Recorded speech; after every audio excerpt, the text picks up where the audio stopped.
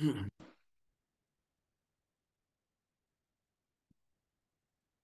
evening.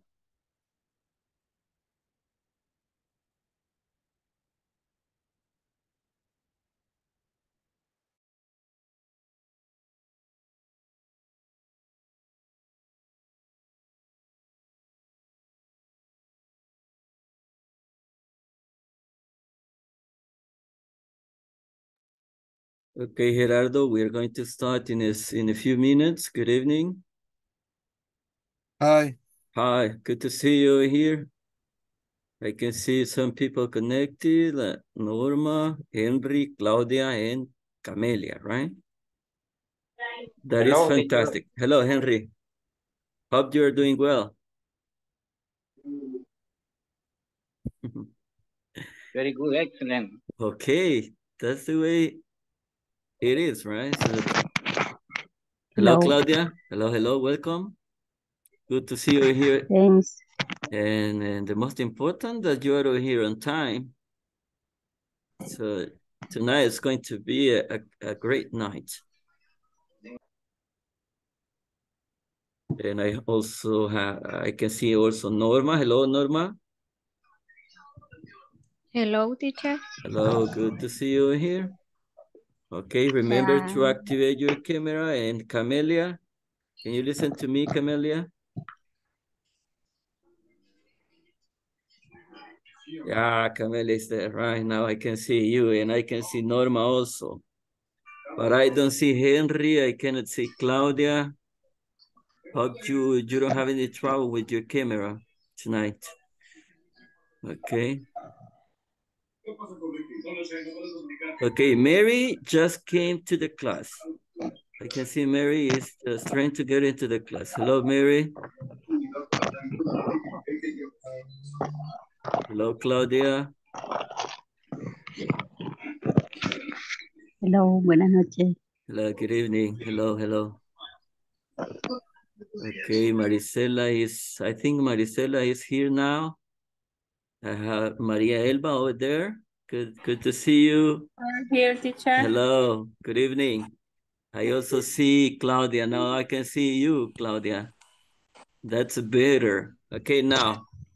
Well, I'm missing like 2 minutes to start. You know, at 8 o'clock, I check the list of attendance to notice about the people who get into the class on time. Okay, and to check about people who start in the class from the very beginning. All right. Okay. Okay, Oscar, good to see you over here, Oscar. And Aidan. Hello, Adan, good to see you, Aidan.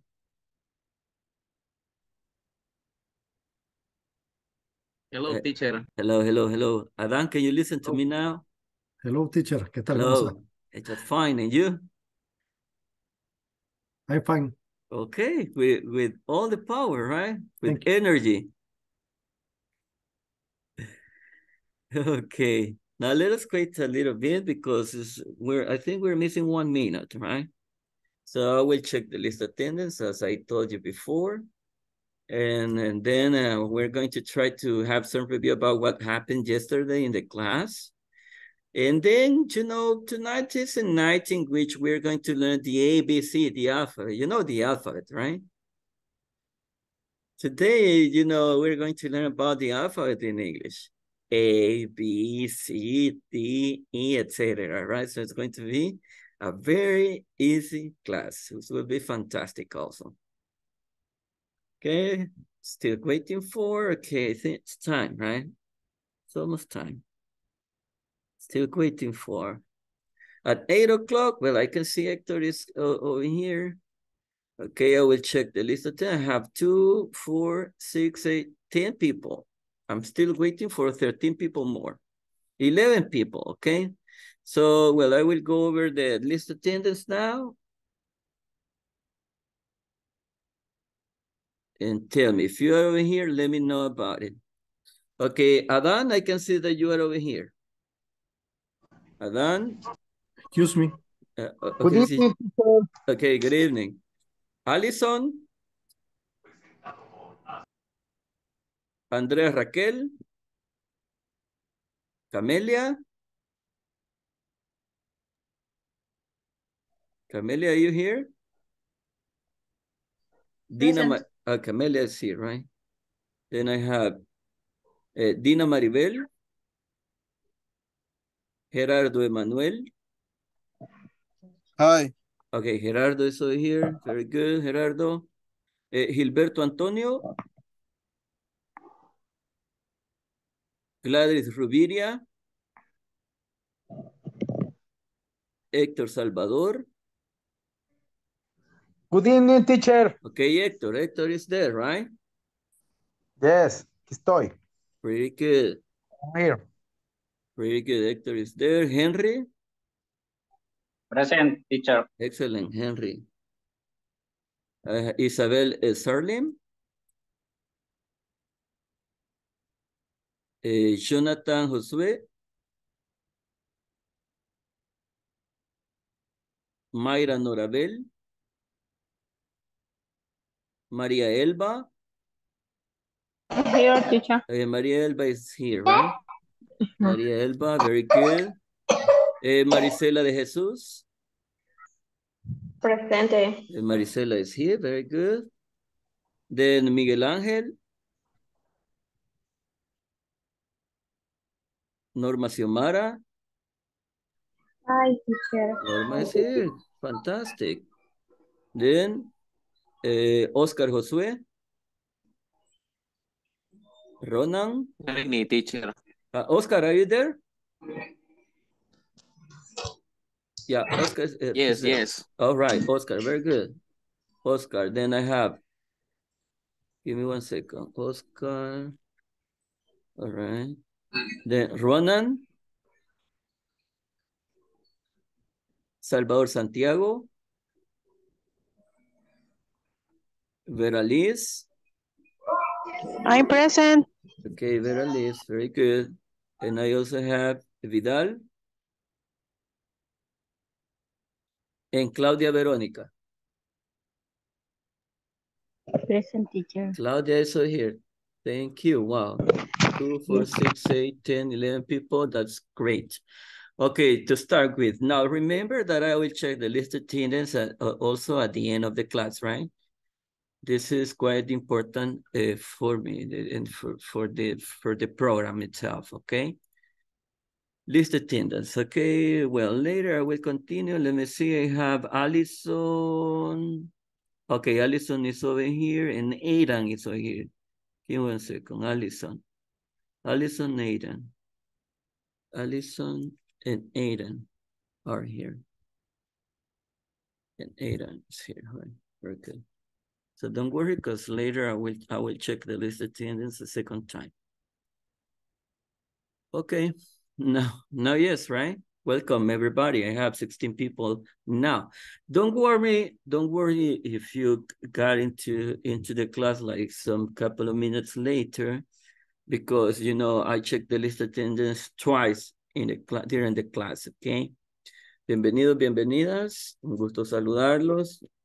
No se preocupen si algunos pues lograron entrar unos 2 minutitos, 5 minutitos tarde, o sea, recuérdense que yo paso la lista en dos ocasiones, ¿ok? Y también recuérdense de que el tiempo que ustedes invierten acá queda registrado en la plataforma y es de suma importancia que pues nos quedemos acá los 120 minutos de la clase.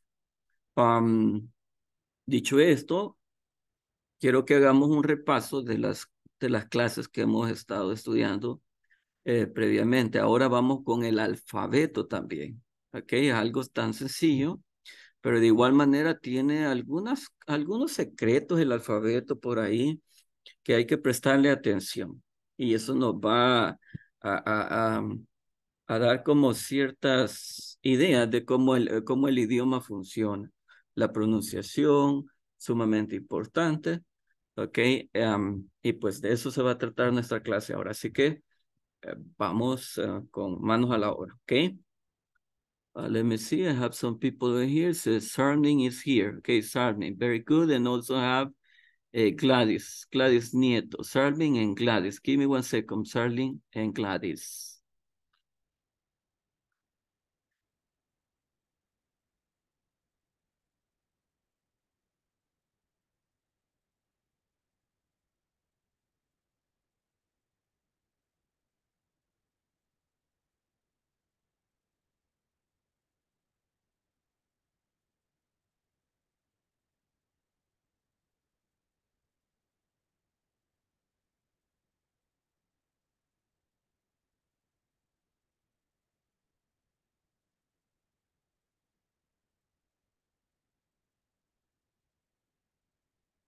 Okay.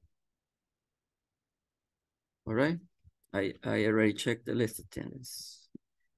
Okay, now we're going to start, people. So I want you to be ready. I will start. I will try to start with something that's very significant for us, and that is with the activities of the platform. Okay, so we're gonna go over it quickly. Okay, so that we can solve these exercises as soon as possible. Can you see the information there? Yes? No? Yes. All right. Yes, teacher. So what does it say here?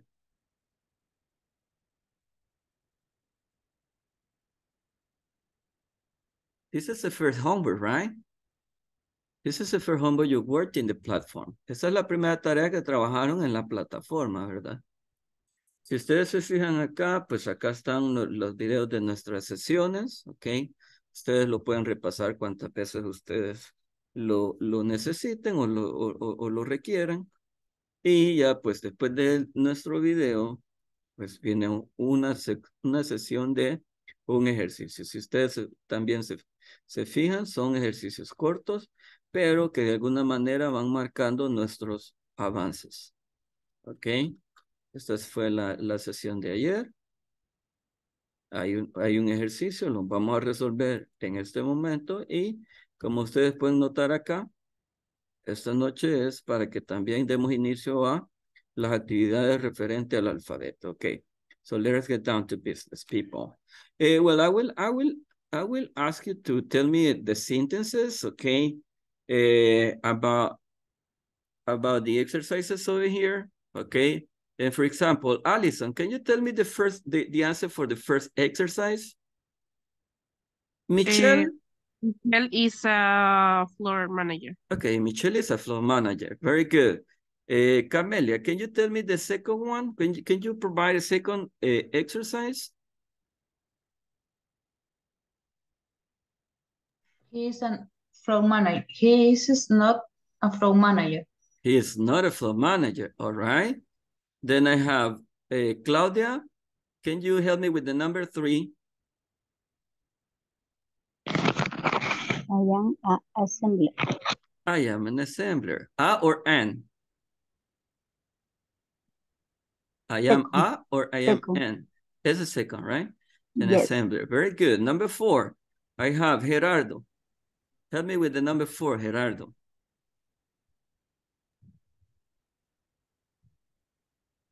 You are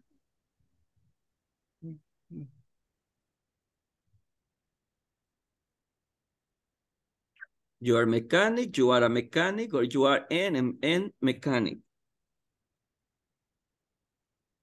you are a You are a mechanic, right? Very good, thank you. And then I have Mayra. Can you please help me with number 5, Mayra?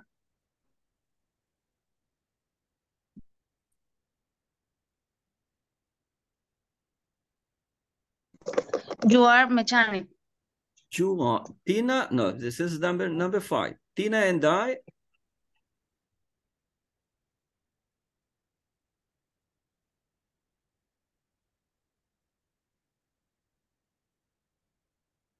Oh, let us try with somebody else. Marisela, can you please help me with number 5?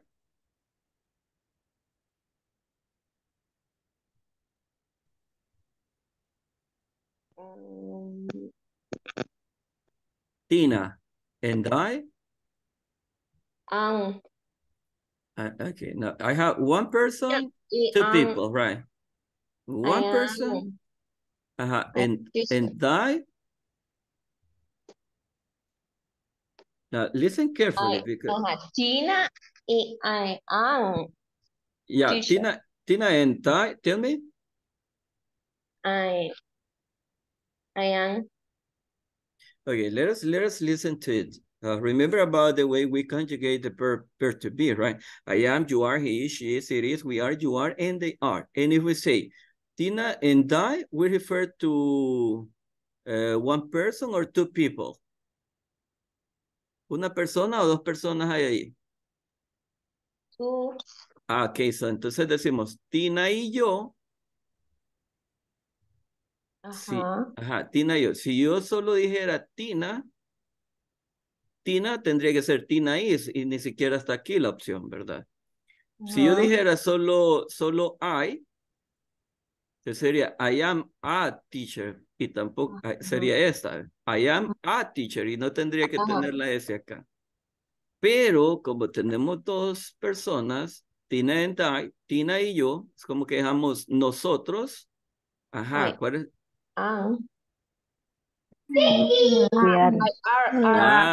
Es como que damos we. Tina, I are.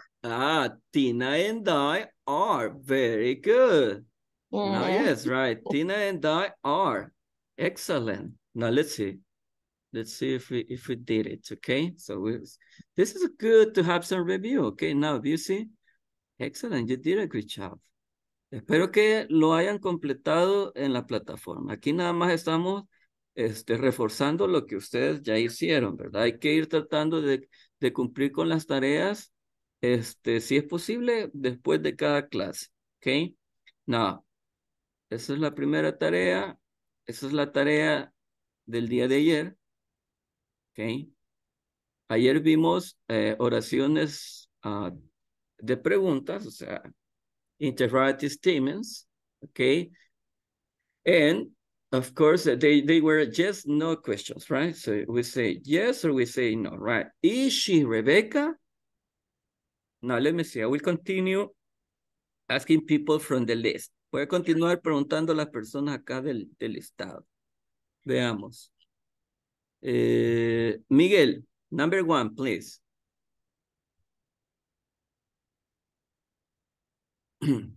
Is she Rebecca?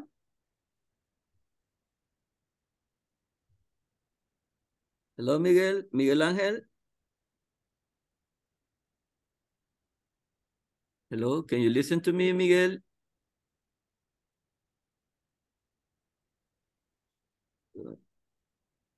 Well, let me see.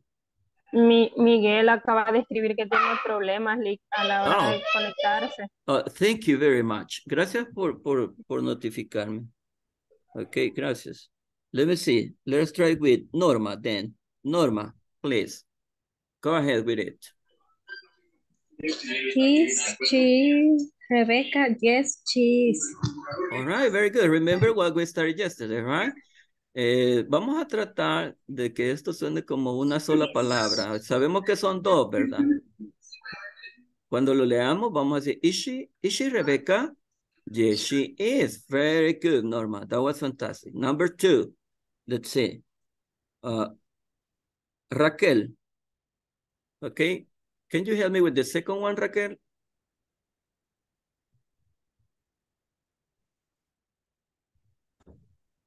Sí.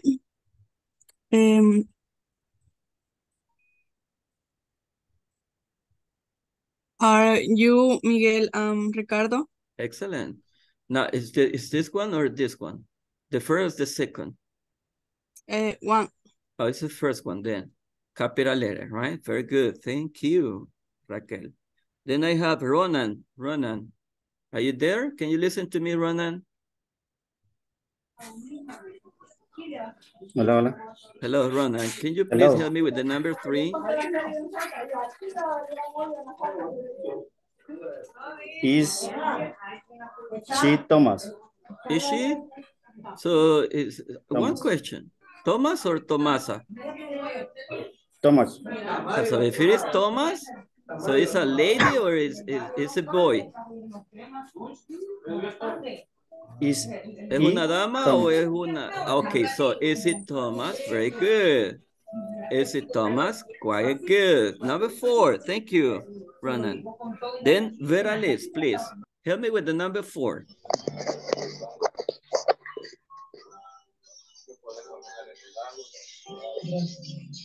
Are we friends? Are we friends?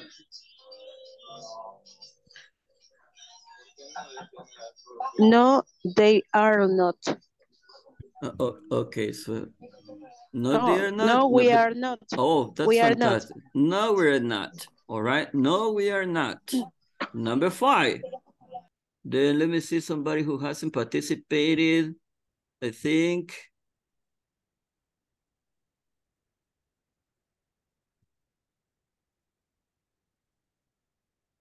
Gladys, help me with the number 5, please.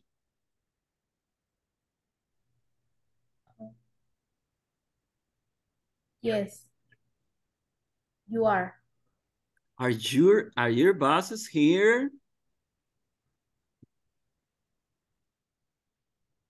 And Gladys said, yes, they are. All right. Yes, they are. Right, Gladys? Yes. All right. So we're going to check it. Lo vamos a revisar, okay?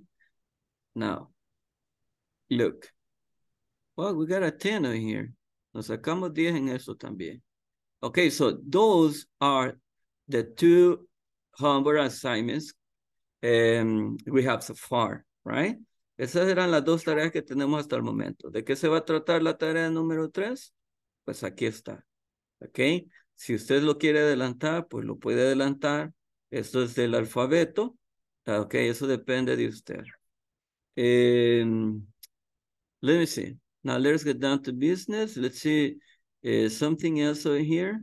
I will try to have a listening comprehension. I really like to work in the listening comprehension activities. Then we're going to have some review about what we started yesterday or what we have been studying during the week. And well, let's see what's coming. What's coming now? Okay, now it says that this is a topic about meeting new friends, okay? Now the speakers, we're going to listen to a man and a woman, okay? How long is the listening? 1 minute and 38 seconds. This is an easy level, basic English, right? So we're going to learn a new expression, okay? So these are called idioms in English, okay? So we're gonna start learning some of them. And this is a social butterfly. Now, what is a social butterfly? A social butterfly is someone who enjoys being around people. She's a real social butterfly and always seems to make friends so easily. Now, estos son idioms que se utilizan en Estados Unidos y decir, por ejemplo, que alguien es una mariposa social, ok, a social butterfly, se refiere a alguien que disfruta conocer personas, estar rodeado de personas, ok. Si usted se considera a social butterfly, ok, es porque usted le gusta estar, le gusta socializar mucho. She's a real social butterfly and always seems to make friends so easily. Now, one question. Let's see, one question. Now, I will ask you if you are a social butterfly. Now, you tell me, yes, I am or no, I am not. Me van a decir si lo soy o no lo soy, okay? Adam, are you a social butterfly?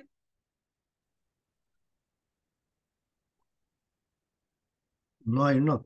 No, you're not. Allison, are you a social butterfly? No, I'm not. No, you're not. Camelia, are you a social butterfly? No, I'm not. Okay, Sarlim, are you a social butterfly? No, I'm not. Nobody likes to socialize over here. Adan, are you? Adan, I already asked you, right? Alison also, Camelia also. Gerardo, are you a social butterfly? No, I'm not.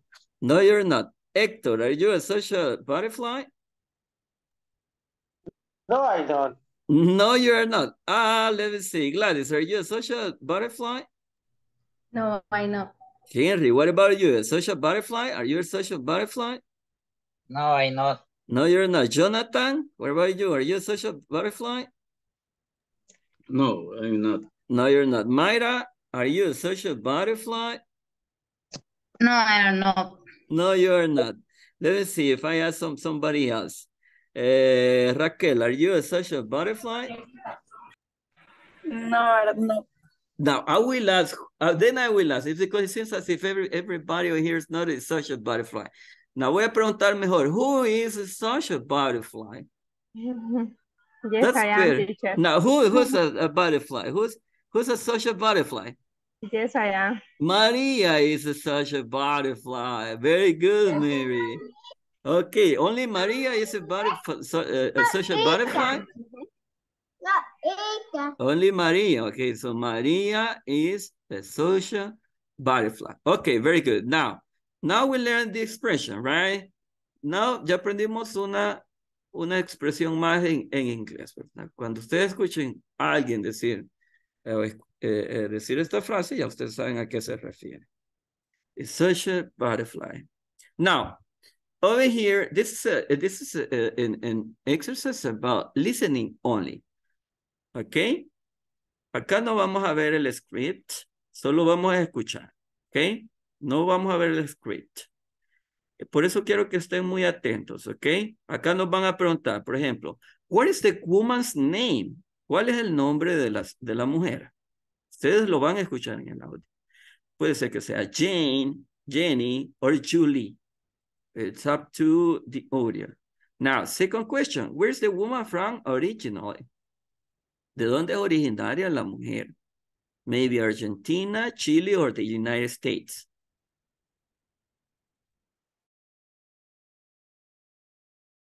Then we have, how long did the man live in California before they move overseas?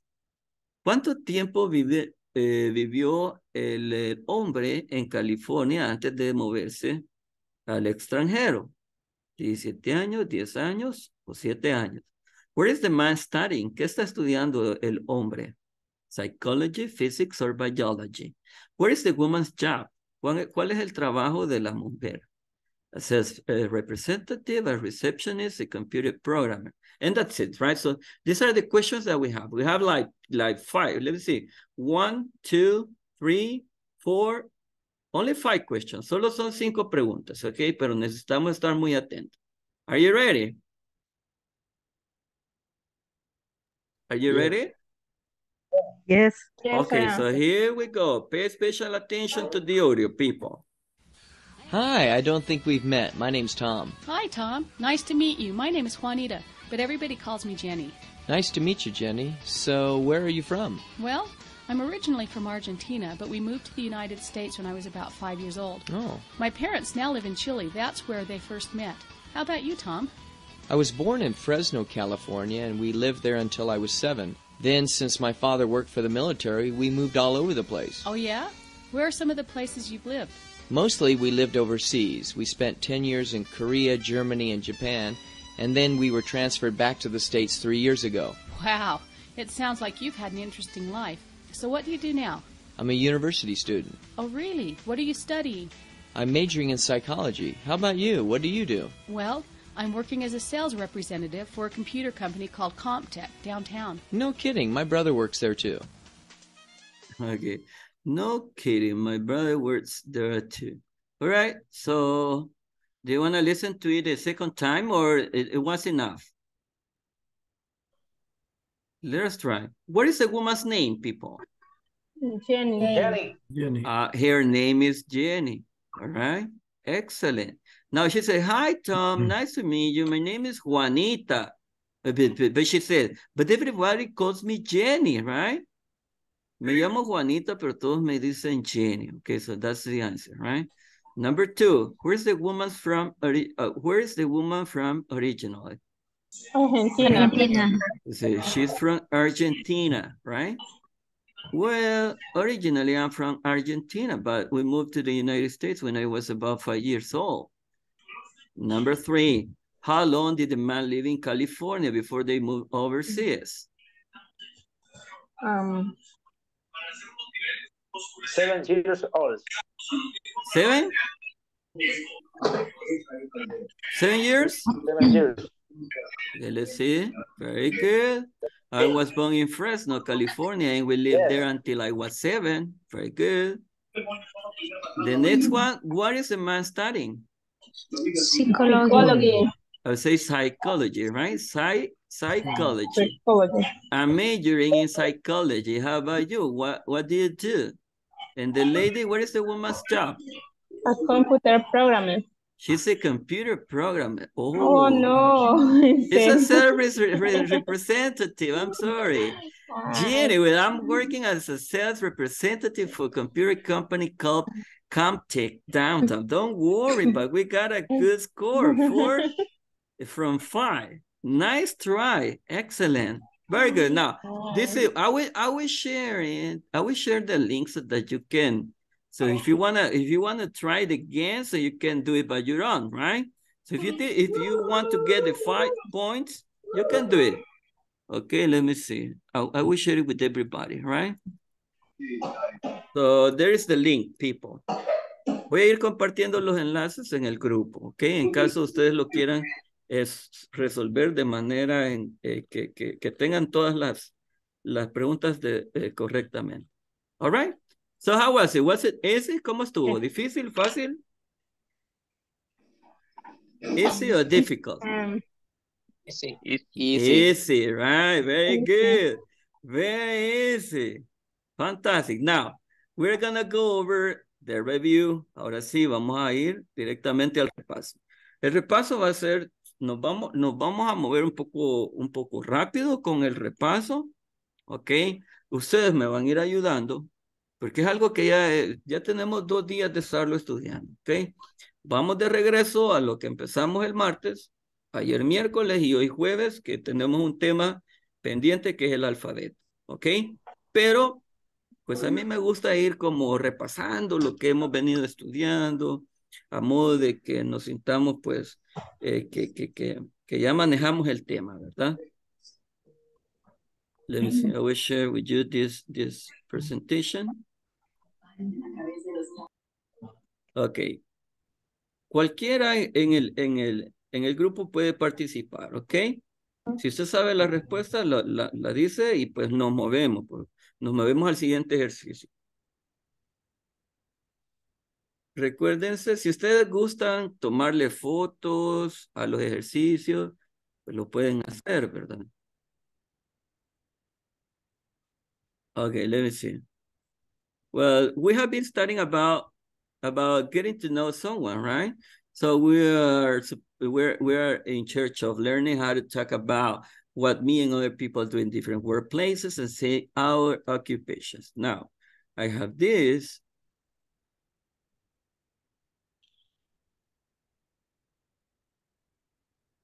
Okay, I have this vocabulary. Now, how do you pronounce this word, people? Hello? Doctor. Doctor. What about the second one? Teacher. What about the third one? Painter. Painter. What about the next? Salesperson. Pretty good. Salesperson. What about this one? Vendor. Very good. This one? Plumber. Plumber. All right. Plumber. This one? Nurse. This one? Cashier. This one? Florist. All right. Me pregunto si pueden editar acá, pueden interactuar con el lápiz y encontrar las palabras.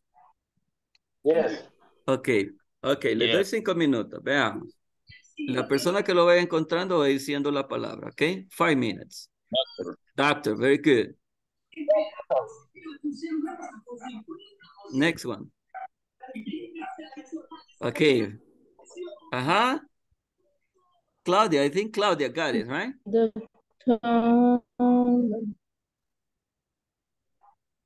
Teacher. The teacher, very good.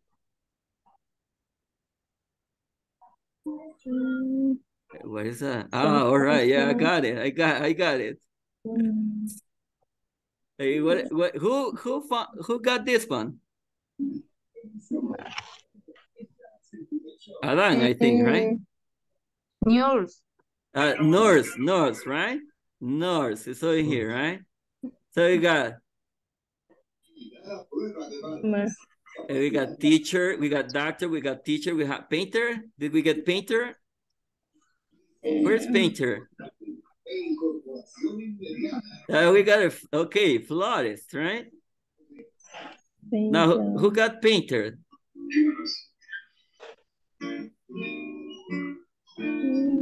Says person, I can see says person there. Vendor, I saw it. Plumber. Yeah, you got plumber there. Nurse, it's there. Cashier. Oh, ya la encontré. You got cashier, right? And florist. Encontré painter, pero no lo puedo.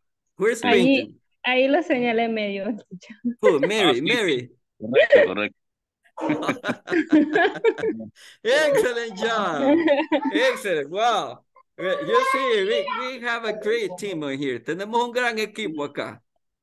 Se mira un poquito como tripa desde el juego que veíamos antes, pero veo que sí encontramos las palabras. Lo felicito. Okay, let's go over it. Give me 1 second. All right. So they are here, right? We got florist, doctor, plumber, vendor, firefighters. This is a new one, right? Vendor, cashier, teacher, etc. Right? Nurse, etc. Okay. The painter was kind of difficult, right? Painter was kind of difficult. But that was really nice, people. Excellent job. So we're going to try to continue. Okay, and remember, affirmative statements. Now, you're gonna read the statements, people. Hector says, oh, I'm sorry to know about it, Hector, but I will take it into consideration, okay? Now, vamos a hacer algo. Las damas, las ladies, nos van a decir estos, cómo se pronuncian estas oraciones, y los caballeros nos los van a decir de esta manera, ¿ok? Cualquier señorita o cualquier dama acá en el grupo nos lee esto y cualquier caballero nos lee esto. Quiero escuchar pronunciación, ¿ok? Let me see. We're going to start now. Empecemos, ¿ok? Ladies. Ladies, any lady, I mean. I am N one. I am N.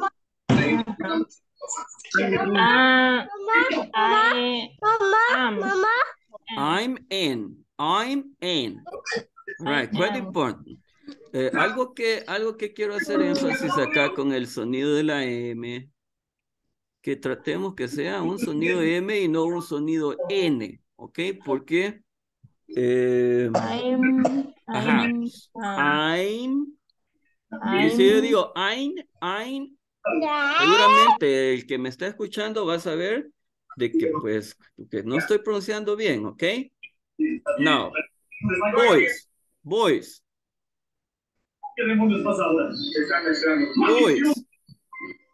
I am not Jen. I am not Jen. I'm not Jen. Okay? Now, remember, recordemos, si no estamos participando, cerramos los micrófonos, ok? Gracias. Now, ladies. You are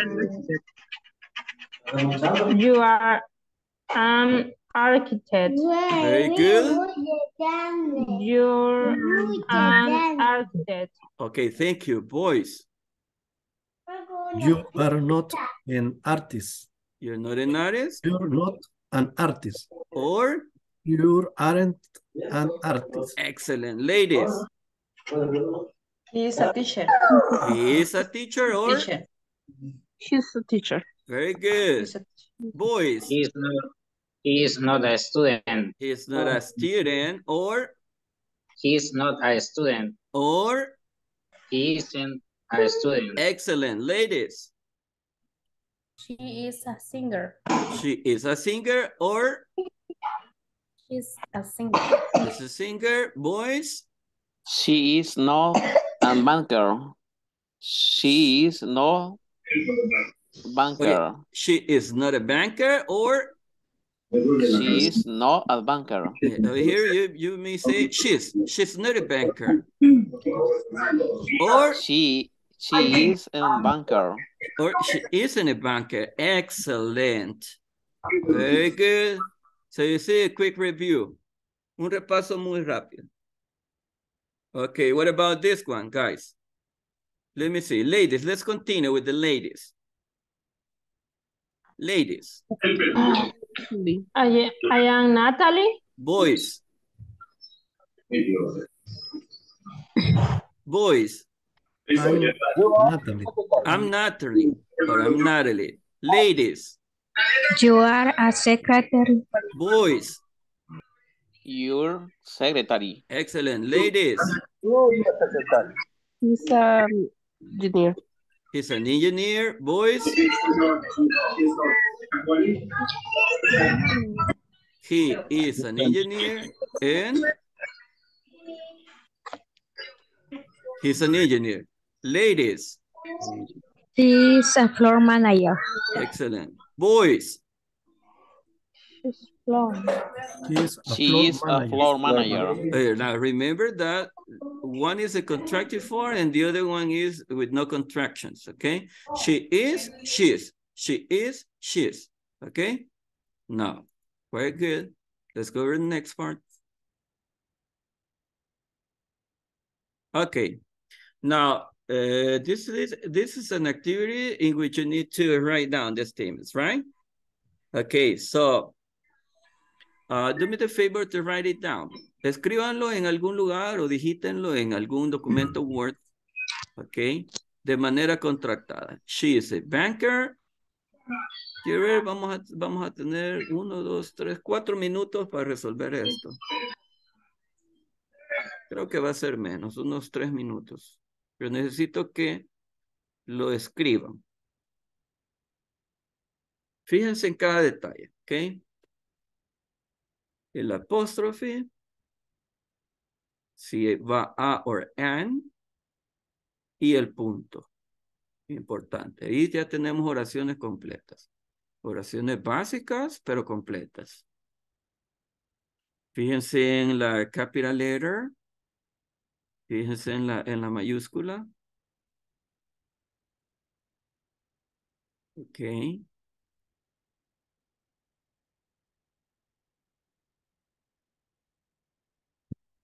And the period, right? Important.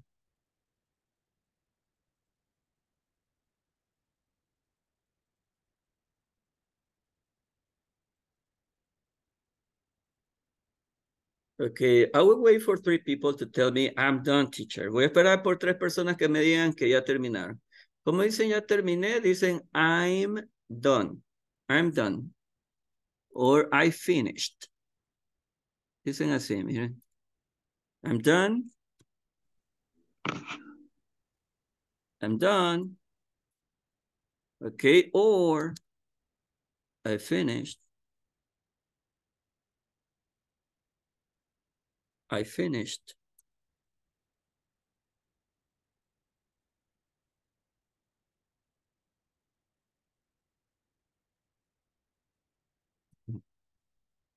I will wait for 3 people, okay? 3 personas.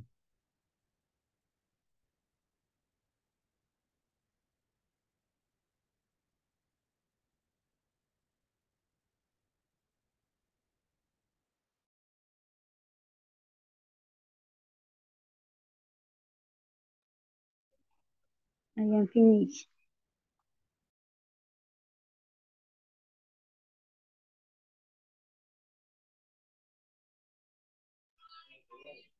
Very good. 1 person already finished.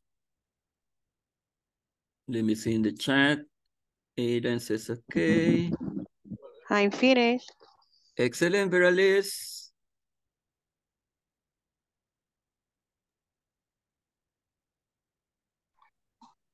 I am done, teacher. Excellent, Mary. So we got 3 people, right? Si alguien no pudo completarlo, pues pueden tomarle una foto, ¿ok?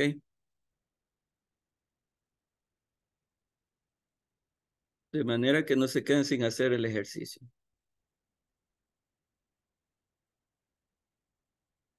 I will give you like 1 minute more, 1 minuto más y cambio la slide. I am finished. Very good. Very good. So very simple, right? Son ejercicios sencillos, pero son importantísimos, ¿ok? Nos vamos a ir acostumbrando a hacer las cosas bien. Very good. Okay, now I will move on. Voy a continuar, okay? Let's see.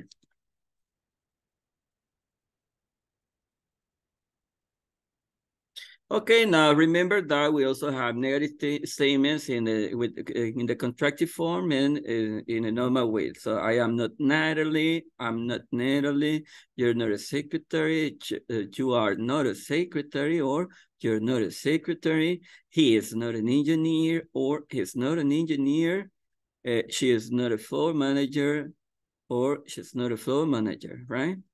So over here, as you can see, this is what we have been studying so far. Okay.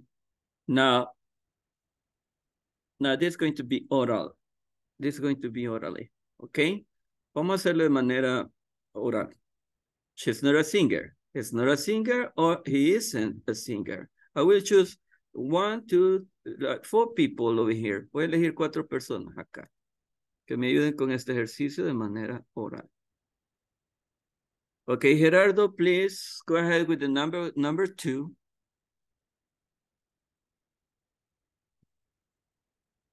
There are 2 different ways to make it negative, right? One is, let's say, he's not a singer. Second one is, he isn't a singer. Number 2. She's not a teacher. Okay, she's not a teacher. Or?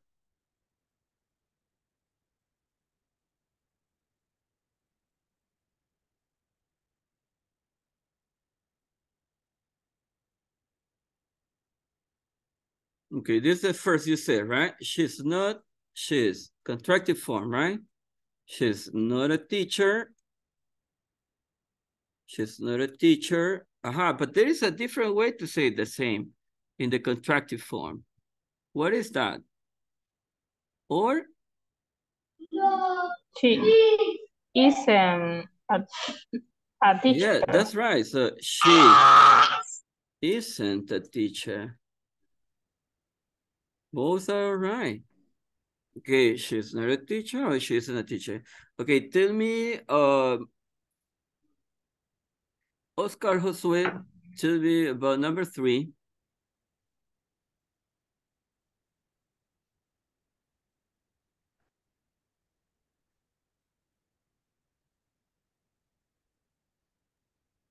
I am not a teacher. I'm, repeat after me, please. I'm not I am architect. But say it in the contractive form, please. I'm not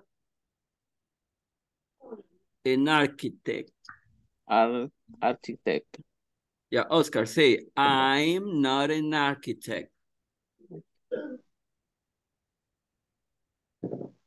I'm not an architect.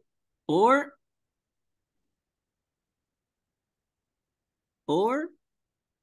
there's no other choice over here. Si se fijan, acá no hay otra opción, ¿ok? Solo tenemos esta. Now, number 4. Number 4, let me see.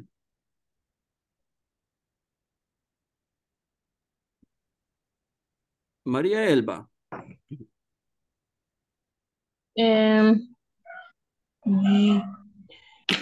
You're not Sarah. You're not Sarah. You aren't Sarah. Excellent. Oh, you aren't Sarah.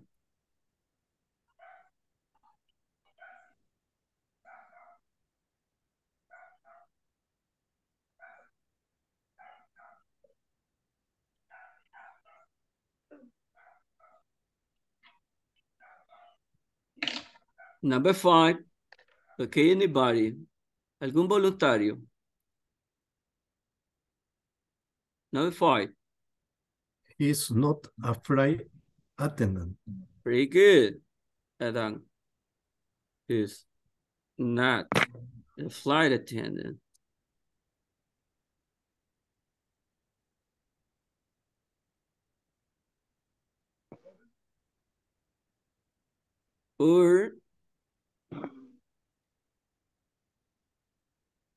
Or he isn't.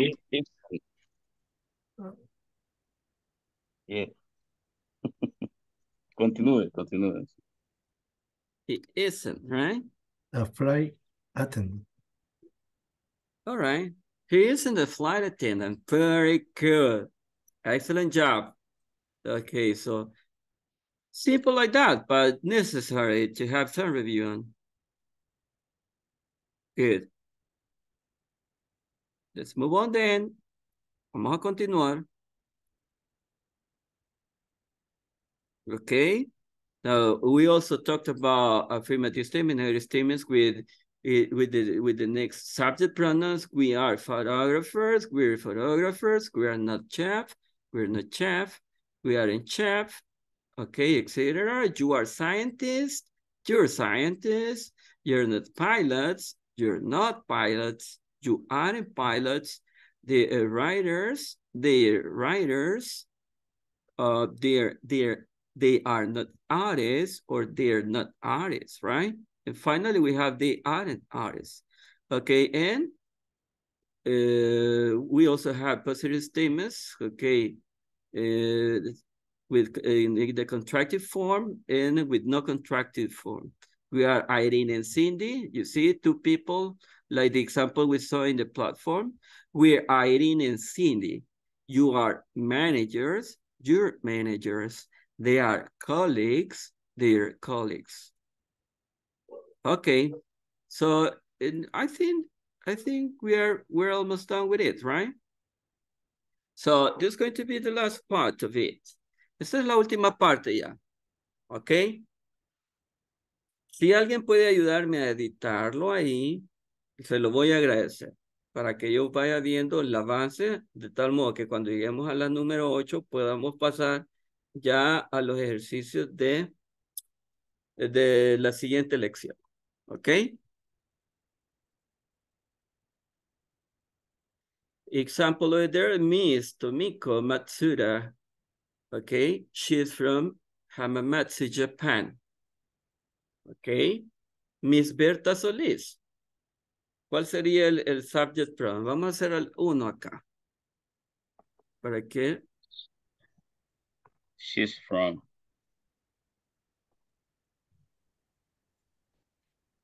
Ajá. She's from. Okay, that's it, right? She's from Monterrey, Mexico. What about number 3? Okay, Adan, very good. Very good, Adan. What about number 3? Mr. and Mrs. from Heidelberg. They're from.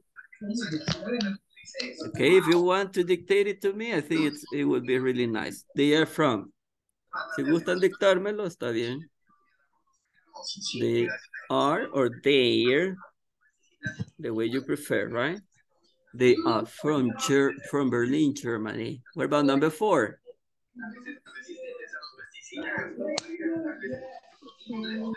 I have Mr. George Frank. He's from.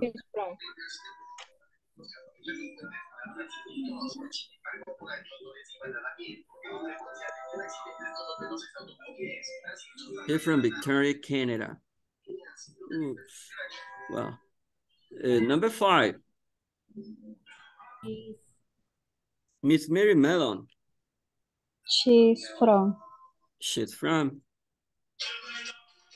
Good. She's from Australia, right? Number 6. Mr. Jake Hill and Miss Betty Parker. They are from. They are from. They are from. Very good. They're from. They're from LA. Number 7. Jim Gwynn. Mr. He's from. He's from. He's from China. And the last one. Miss Nur Bahat. She's from. She's from. Right? She's from. Simple. Okay, now I think it's been enough with this exercise. Creo que sí, pues ya hemos practicado lo suficiente con respecto al verbo be. Lo suficiente en la clase, por supuesto, porque recuérdense que la práctica nunca debe de terminar. All right? Now let's see. I'll stop sharing.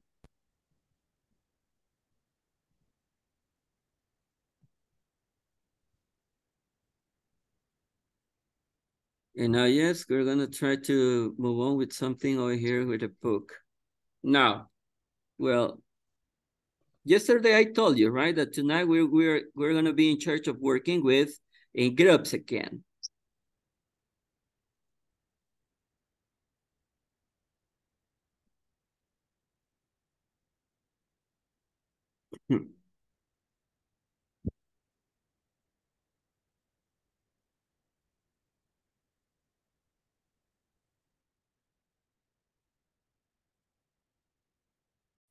Okay, so in order to finish with this topic, para terminar con este tema, recuérdense ayer hicimos nuestro primer ejercicio en grupo, ¿verdad? En grupos de 3. Hoy vamos a hacer algo similar, pero debemos de agregar yes, no questions to the conversation, okay? Yes, no question. And you have an example over here, right? Aquí tienen un ejemplo. ¿Verdad? Bueno, puede ser en pareja, miren. Ok, puede ser en pareja. Lo vamos a trabajar en pareja. Ok, eso está en la página 13. Si usted quiere tomar como ejemplo esta conversación. Ok. Now, are you ready to start with the groups? Or with the pair work? ¿Estamos listos para trabajar en pareja? Yes, teacher. Okay, so. Now, yes, I will give you 10 minutes. Okay, hoy sí les voy a dar 10 minutos. Okay. A ver cuántos sabemos. Okay, 9.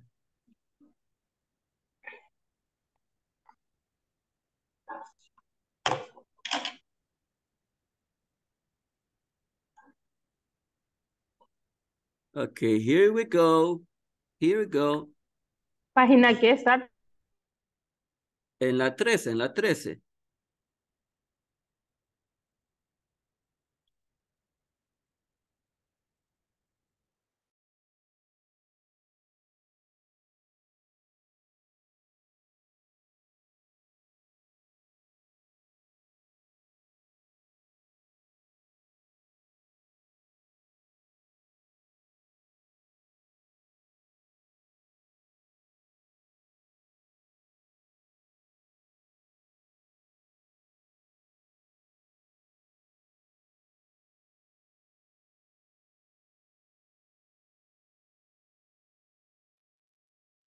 María, are you there?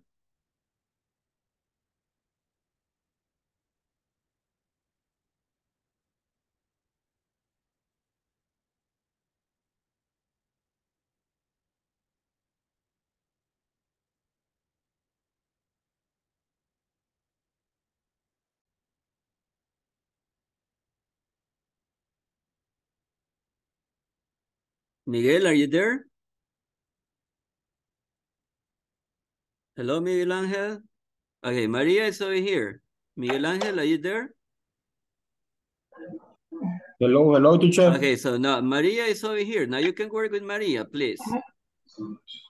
Remember, Hola, you have exactly 10 minutes. Tienen exactamente 10 minutos, ¿ok? Para crear una pequeña conversación.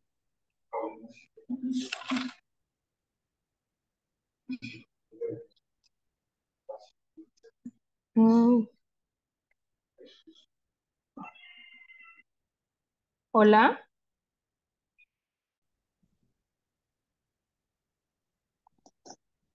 Hola, hola. Hola. Hola, ¿me escucha, Mayra? Mayra.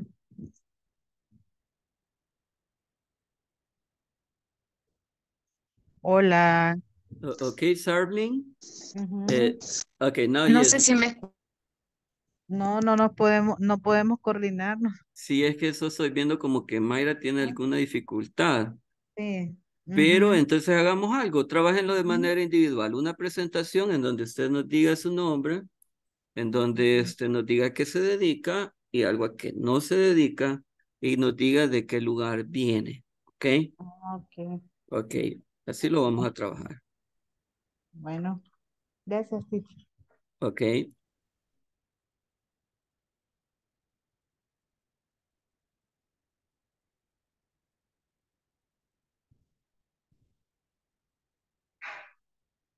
Sally, ¿me escucha? Eh, Hola. sí, le escucho. Fíjese que el profesor me acaba de decir que lo hagamos individual, entonces. Hola, ¿me escucha? Sí, le escucho. Ajá, ya no vamos a leer el párrafo. Mm, o tiene, porque yo tenía un diálogo aquí, pero no sé si está bien para usted. Hi, Henry Ramírez.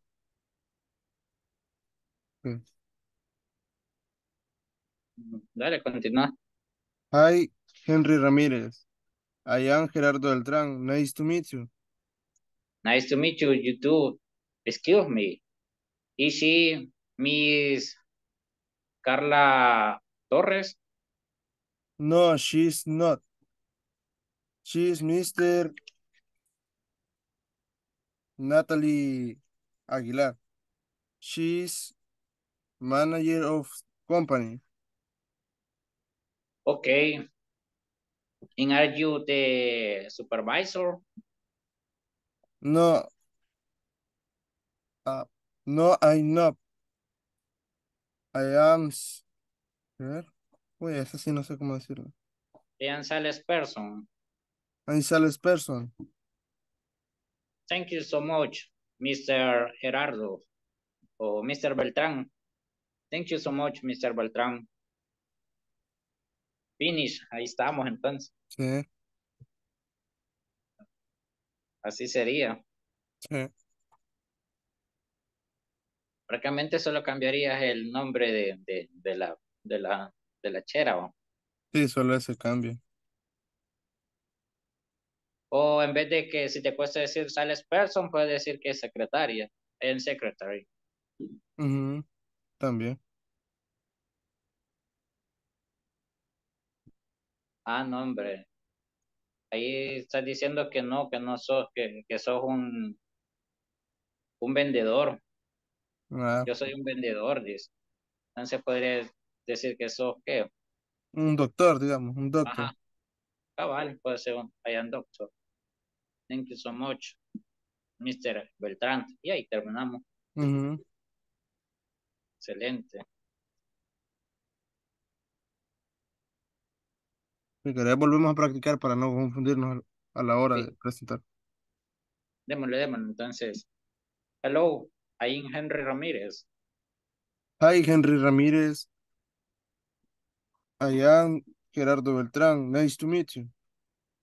Nice to meet you, you too. Excuse me. Is she Miss Carla Torres? No, she is not. She is.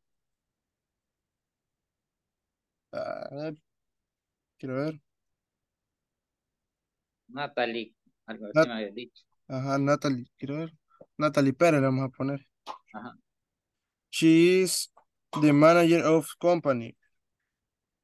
Okay. And are you the supervisor? No, I am not. I am doctor. Oh, thank you so much, Mr. Beltrán. Finish, estamos. Ahí está. Démoslo otra vez a ver que nos salga. Hello, I am Henry Ramírez. Hi, Henry Ramirez. I am Mr. Gerardo Beltrán. Nice to meet you. Nice to meet you too. Excuse me. Is she Miss Carla Torres? No, she is not. She is Miss Natalie Perez. She is the manager of company. Okay. And are you the supervisor? No, I am not. I am doctor. Thank you so much, Mr. Beltrán.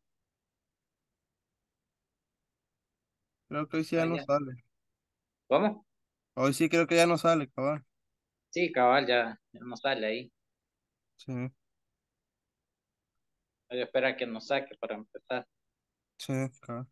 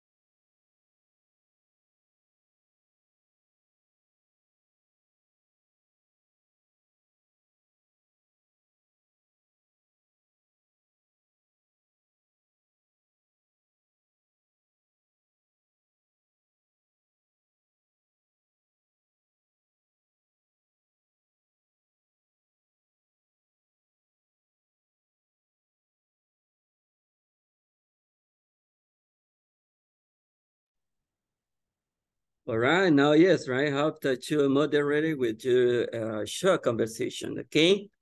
Now, we're going to start. We're going to take advantage of time. So do me the favor to participate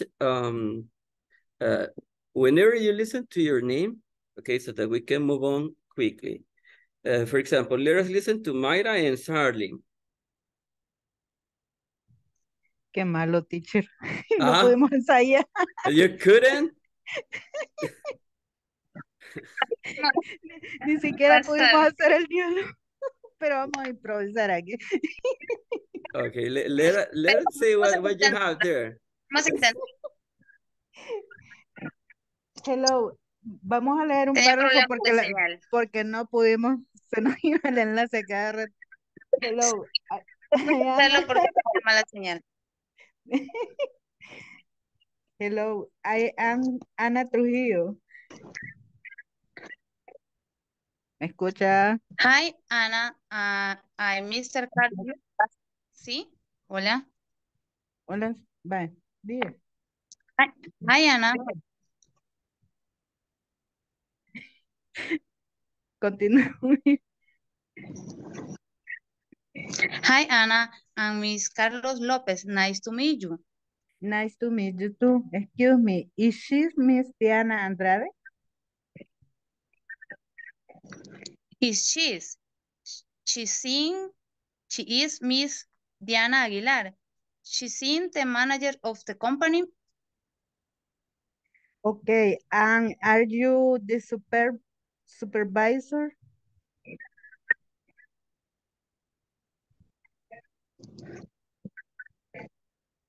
Hola. No, I am not. I am a salesperson. Thank you so much, Mr. Lopez. Lo siento, pero no pudimos hacer otra cosa. No, I mean, I can see some progress there. Puedo ver progreso ahí, hay pronunciación. Están generando las oraciones que realmente necesito que utilicen. Solo hacer una aclaración. Cuando dicen Mister es para todos los hombres, ¿verdad? Todos los caballeros. Si su apellido es Morales, si es Pérez, si es Avilés, es Mr. Avilés, Mr. Morales, Mr. Jiménez, whatever, right? Si usted es una señorita, no está casada, está soltera, entonces dice Miss Pérez, Miss Morales, etc. Si usted está casada, entonces dice Mrs. Si usted no quiere decir si está soltera o casada, o sea, no se sabe, entonces decimos Miss. Voy a buscar un video por ahí, voy a buscar un video para que lo reforcemos, ¿ok? Gracias. Okay. Pretty good. Let's go in the second group. Ok, yo me voy dirigiendo por cómo Zoom ha generado los grupos, ok. No crean que yo por maldad estoy eligiendo aquí. Ok, Gerardo en Henry. Ok, teacher. Ok. Pues vamos a empezar ahí. Ok, start. Hello, I am Henry Ramírez. Hi, Henry Ramírez. Mr. Gerardo Beltrán, nice to meet you. Nice to meet you too. Excuse me. Is she Miss Carla Torres? No, she is not. She is Miss Natalie Perez. She is the manager of company. Okay, and are you the supervisor? No, I am not. I am a doctor. Oh, Great. thank you. Thank you so much, Mr. Beltrán. Fantastic. Excellent. Excellent job. Number 3. Gladys and Marisela. Okay, teacher. Hello, I'm Gladys Nieto. Hi, good evening. I am Marisela. Nice to meet you. I am a Hegdal. Nice to meet you too. Excuse me, are you Miss Maria Guevara?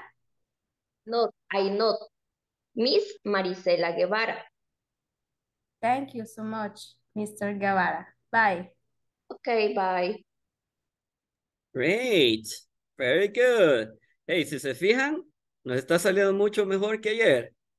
¿Verdad? Ayer, pues era primera vez. Ustedes saben que todo inicio cuesta. Pero miren, ya hoy vamos con todo. Number 4. María en Miguel. Ok. ¿Está Miguel ahí? Hola, Sí. hola. Ah, ok. Excuse me, are you Héctor? No, I am no. I am Miguel. You are a teacher? I am no. Working a restaurant. Ah, ok. Nice to meet you, Miguel. Perdón. Nice to meet you, Miguel.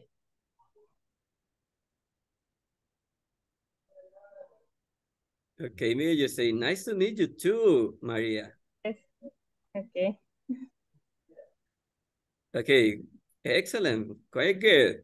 Thank you, Miguel. Thank you, Maria.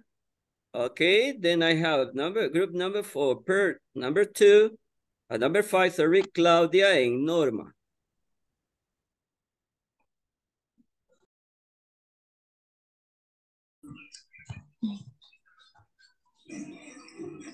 Is she Jessica? No, I am not. I am Claudia Torres. Nice to meet you, Norma. Nice to meet you, Claudia. Are you manager? Yes, I am. Oh, okay. I am Norma. Are you engineer? Bye. Bye. Okay, great effort. Okay, great effort. Now, listen carefully to the question, right? Are you an engineer? You say, yes, I am. Okay, or no, I am not. Or are you Norma? You say, yes, I am. Yes, I am. I'm Norma. Nice to meet you. Nice to meet you too. Quite good. Thank you, Claudia and Norma. Thank you. Then I have Oscar and Raquel.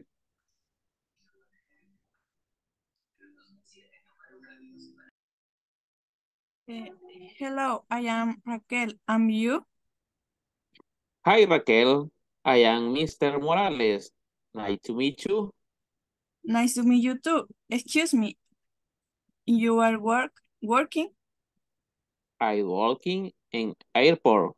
You're a doctor? No, I'm not doctor. I am secretary. Okay, okay.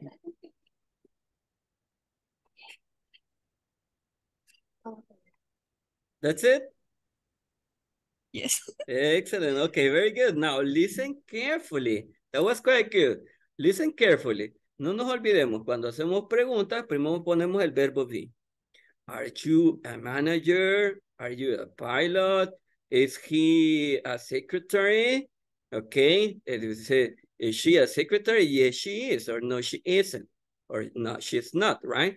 So, when we create questions, recordemos que cuando creamos preguntas, el verbo be va al inicio. El verbo be son 3 formas en presente. Ok, am, is, are. Eso tiene que ir al inicio. Ok, but that was quite good. Okay, now let's continue with Allison and Vera Liz.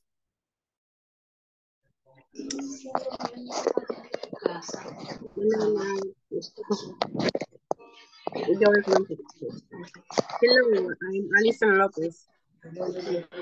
Hi, Alison. I am Beraliz Melera. Nice to meet you. Nice to meet you too. Excuse me, is she Miss Diana Andrade? No, she isn't. She is Mrs. Diana Aguilar. She is the manager of the company. Okay, and are you the supervisor? No, I'm not. I am a very assistant. Thank you so much, Better Liz. Fantastic. Very good. Excellent. Excellent. Great job. Let's continue with Aidan and Camelia.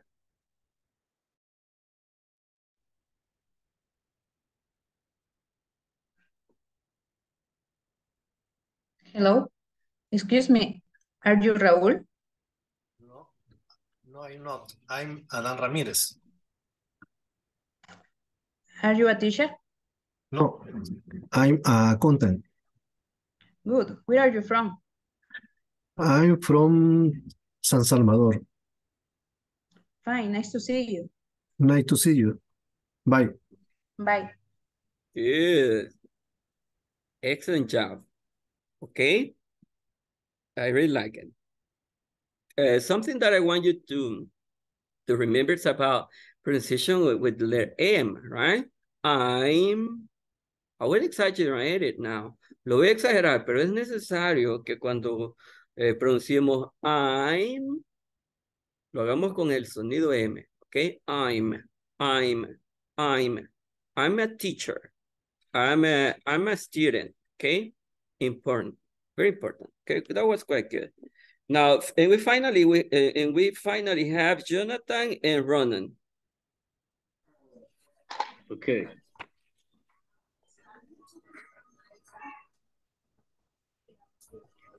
Hello. Hello, I am Jonathan Morales. Hi, Jonathan. I am Mr. Ronan. Nice to meet you. Nice to meet you too, Ronald. Excuse me, is she Miss Diana Andrade? No, she's she's Mr. Diana Aguilar. She is the manager of the company. Okay, and are you supervisor? No, I am not. I leader. Okay, thank you so much, Mr. Campos. Thank you so much to both of you. Hey, I got a video. I will share it with you in the groups now. Encontré un video acerca de los titles en English. Ok, por ahí pues lo estudian. Lo ven, lo estudian. Y si es necesario, pues hacemos un repaso luego. Okay? Now, let's get down to business. Let's continue with what really matters with the lesson for tonight, okay? The lesson for tonight is the ABC. Yo creo que ya la mayoría ya hemos escuchado el ABC en inglés, ¿verdad? Entonces, lo voy a comprobar ahorita. Ustedes me van a ir diciendo el abecedario. ¿Ok? Veamos. What letter is this one? A. A. All right. So A. What letter is this one? E. E. What letter is this one? I. What letter is this one? G. G. What letter is this one? Key. J. J. What letter is this one? X. What letter is this one? If. What letter is this one? Y. Y. Okay. Y. J. Y. Yay. Y. Now, let me see. Tell me, please. Tell me the letters I got over here. Letter? I. No. A. Letter? A. No, letter? A. Letter? E. Letter? E. Letter? I. Letter? O. Letter? U. Okay, so some people tend to get confused with A, E, I, O, U. Okay, so we have vowels, right? We have 5 vowels, okay? And let me see. Well, we're gonna have this repetition drill because I think this is not that difficult. But anyways, we need to go over it. So everybody, repeat after me. A. B. C. D. E. F. G. H. I. J. K. L. M. N. O. P. Q. R. S. T. U. V. W. X. Y. Z. Okay, now let me see. Le voy a preguntar a alguien del grupo. Le voy a pedir a alguien que me dé un número. Adán, un número del 1 al 10. Sí. Adam. Tell me one number from 1 to 10. Un número del 1 al 10. 5. 5, ese es 5, right? Era 1, 2, 3, 4, 5. Jonathan. Ok, Jonathan. Vamos a repetir después de Jonathan el alfabeto. Ok, Jonathan. Okay, are you ready? Yeah, we are more than ready. Teacher Jonathan. Tenemos al teacher Jonathan. Okay. A. A. Everybody, let's repeat after teacher Jonathan. A. A. B. B. C. Sí. C. D. D. E. E. G. Listen to teacher Jonathan. Listen to teacher Jonathan. No, teacher Jonathan. F. Okay. I. This one, I mean this one. G. G. G. H. H. I. J. J. K. K. M. L. N. M. N. O. O. P. P. Q. Q. R. S. S. U. T. U. U. B. V. W. W. X. X. Y. Y. Z. All right. So now listen carefully because over here I have C and I have Z. C. Z. All right. So can you notice about the difference? ¿Notan la diferencia? C. Z. Ok, importante pronunciarla, hacer la diferencia entre ellas. Lo mismo con B, V. B, V. Suenan casi iguales, pero no son iguales. B, V. C, Z. Okay, we're trying to exaggerate the sounds. Estamos exagerando los sonidos. Ok, pero es importante tenerlos en cuenta. Ok, now. Ok, do me the favor. Yo voy a ir diciendo la letra.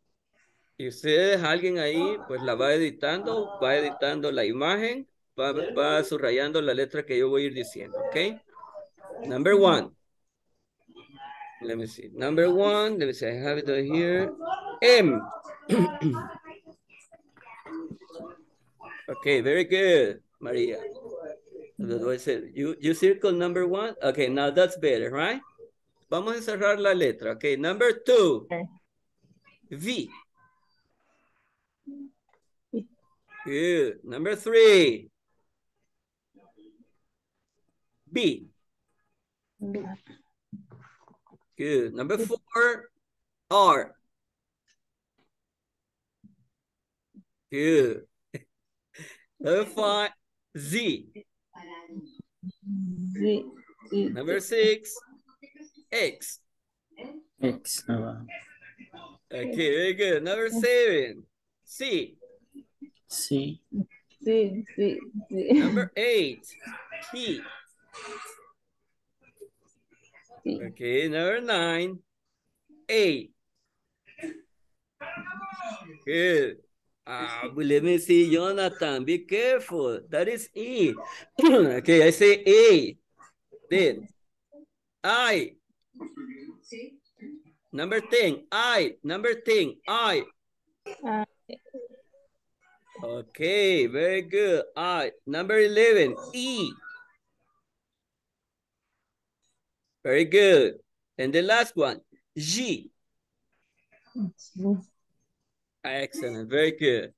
Oh, that's fantastic. No. Okay. You got confused with J, G, J. Okay, now. Let me see. Vamos a ver. Veamos. Vaya, alguien vaya diciéndome la letra, por favor. M. M. D. D. P. P. B. V. B. B. K. K. R. R. S. S. B. B. Z. Z. F. X. C. C. T. D. D. D. L. L. I. Hay algunos que ay. I. Ay Ajá. es para la I. I. Ya sabía que por aquí nos íbamos a confundir. Ajá. What letter is this one? ¿Qué letra es esta? E. E. Ajá. A. I. U. E. I. J. G. All right, very good. Now it's getting better, right? Les recomiendo que lo sigan practicando porque acuérdense que yo soy un teacher que le gusta como ir y regresar un poquito en las clases anteriores, luego llegar a la clase del día, a lo mejor avanzar un poquito. Yo soy un teacher que no doy por sentado que ya lo sabemos todo. No, me gusta hacer un repaso, ¿ok? Now let me see. Before continuing with this topic, antes de que continuemos con esto, vamos a hacer otro ejercicio acá. Ok. Hay una pregunta en inglés que va así. How do you spell? ¿Cómo deletreas? Ok. How do you spell? Puede ser su nombre. How do you spell your name? Ok. Name puede ser. ¿Cómo deletreas tu nombre? How do you spell your name? Puede ser your name. Puede ser your last name. Your last or family name.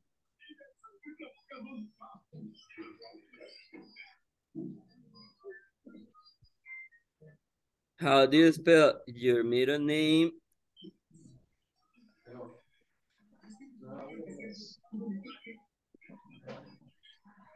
Or it may be how to spell your full name.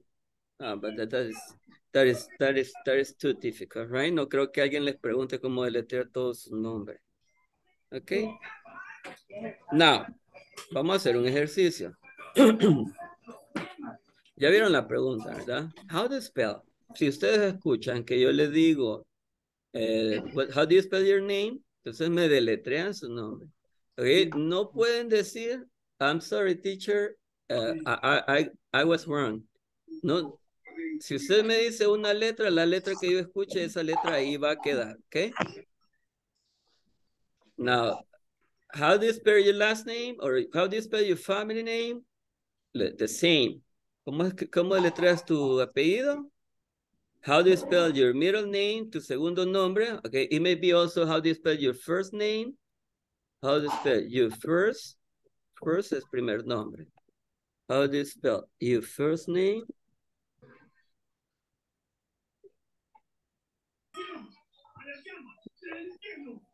And that's it, right? Ahora. Well, I would try. I would try with somebody, okay? The way you dictated to me, I will type it the way you dictated to me. Lo voy a deletrear o lo voy a digitar así como usted me lo diga, okay? Okay, let's start with Camelia. Camelia, how do you spell your last name?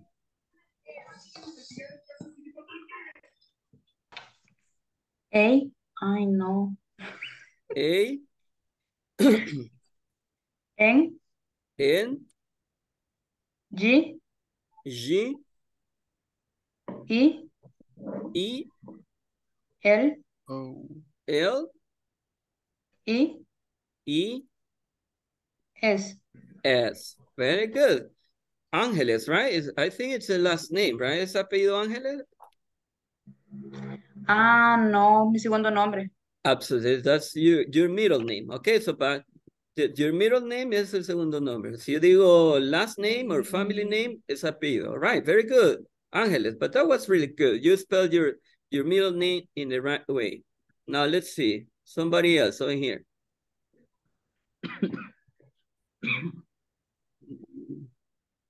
Digo mi apellido. Yes. Sería S. S. O. O. R. R. I. I. A. A. N. N. O. O.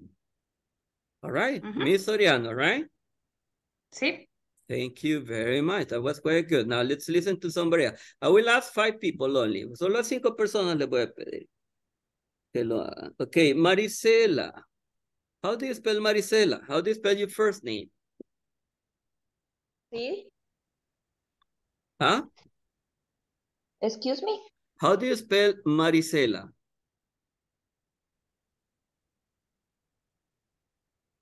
How do you spell your first name? First name. Okay.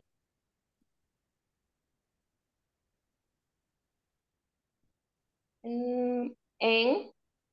M. A. A. R. R.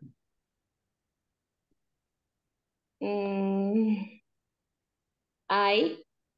I. S. S. E. E. L. L. A. A. Fantastic, Marisela. Thank you very much. Now, I will try with somebody else. Now, 2 people. I said 5 people, right? Let me see.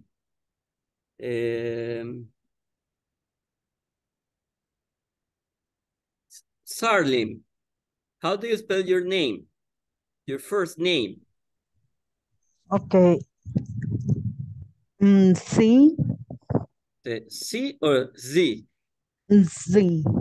Okay, very good. A. A. R. R. L. L. I. I. M. M. Yes. Sarlim. Very good, Sarlim. Great job. Now, 2 people more. 2 personas más y concluimos con este ejercicio. Norma Xiomara. How do you spell Xiomara?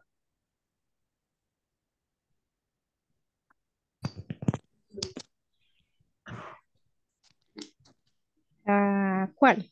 Xiomara, your middle name. X.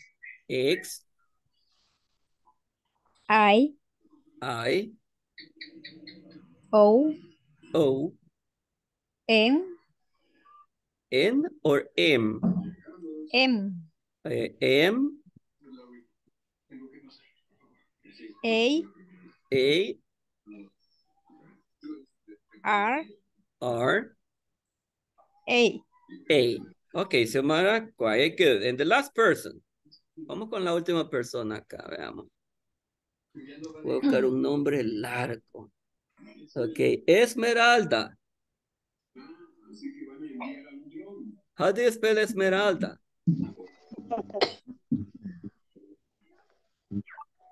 I. I. S. S. M. M. I. E. R. R. A. A. L. L. D. D. A. A. Fantastic, all right. Very good. Now I can see that we did it. Creo que sí, nadie falló aquí en los nombres. Nadie se cambió el nombre, ¿ok? Okay, very good. Excellent job. Now, something that we are just going to work on tonight is about possessive adjectives, ¿ok? Hay algo que vamos a continuar aprendiendo. Y miren, ya vimos el verbo fin, ya lo vimos con oraciones afirmativas, oraciones negativas, ya lo vimos de manera contractada, ya lo vimos en preguntas, de yes, no questions, que el verbo be prácticamente lo hemos completado, ¿verdad? Solo falta un tema por ahí que vienen otras clases en donde lo vamos a incluir, que son las preguntas abiertas, ¿ok? Pero ya vimos el alfabeto, el día de mañana, bueno, esta es una de las tareas que les quedan, ¿ok? Una de las tareas es asegurarse que se puedan el alfabeto. ¿Ok? Lo segundo es que vamos a trabajar con los possessive adjectives. Y no solo con el possessive adjective, sino que también con el possessive noun case. ¿Ok? For example, we're going to talk about possession, right? Vamos a hablar de posesión, ¿ok? Para decir mi carro, mi casa, mi hermano, mi tía, mi abuelo, mi mascota, o para decir tu carro, tu cuaderno, tu laptop, etcétera. Para decir la laptop de él, la tableta de ella, la cola del perrito, nuestra casa, la casa de ellos, ¿ok? Eso es prácticamente lo que significa. Mi, mío, tuyo, de él, de ella, de eso, nuestro y de ellos, ¿ok? Acá solo tenemos el sujeto, miren. Ok, I, you, he, she, we, you, they. Pero lo que nos interesa más son los adjetivos. Now, podemos decir, por ejemplo, our teacher's name. Miren, aquí hay otra manera de decir o de referirnos a la posesión de algo. Ponemos el apóstrofe y eso significa que esto le pertenece a esto. Sí. Our teacher's name. ¿El nombre de quién? De nuestro profesor. Ajá.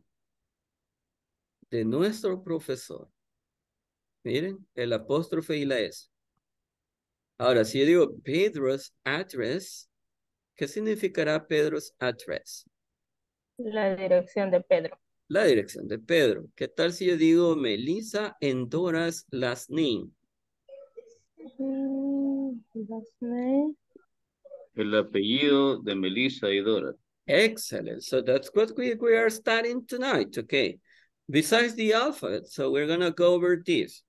Okay, now I will say this and then you tell me the meaning in Spanish. My. Me. Your. Your. Suyo. His. De él. Her. De ella. It's. De Our. De nosotros. Nuestros. Their. De ellos. Okay, very good. And remember about this case, right? Remember about this case. Okay. And something that you need to keep in mind is the following. Por ejemplo, acá, Melissa and Dora. Ok, tenemos dos personas, se le va a poner el apóstrofe solo a la última persona. Pero ¿qué tal si dijese, let me see. Si el ejercicio dijera, Melissa en Jesús.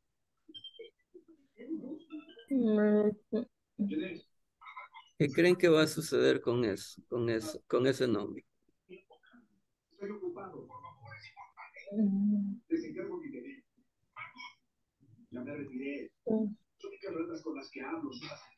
En este caso, solo vamos a ocupar el apóstrofe, porque termina en S.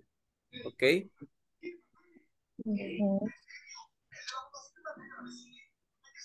Ok, si fuera, por ejemplo, Charles o Carlos, es lo mismo. All right? Okay. Tomarlo en cuenta. Now, let's see.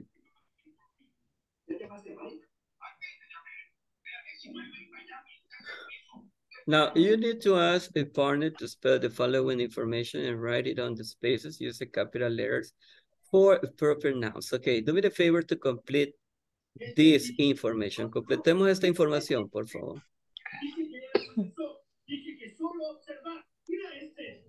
You know my name, right? My name is Enrique Ernesto Morales. You can ask whoever you want in the group. You say, hey, teacher, what's your full name? Si no saben mi nombre, me pueden preguntar, teacher, what's your full name? Si ustedes quieren saber el nombre de alguien de acá del grupo, nada más le preguntan, what is your full name? Marisela, what's your full name? Okay? Or Adam, what is your full name? Then, you ask for an occupation, right? La ocupación, ¿de quién? De un compañero de clase. El apellido de un compañero de clase.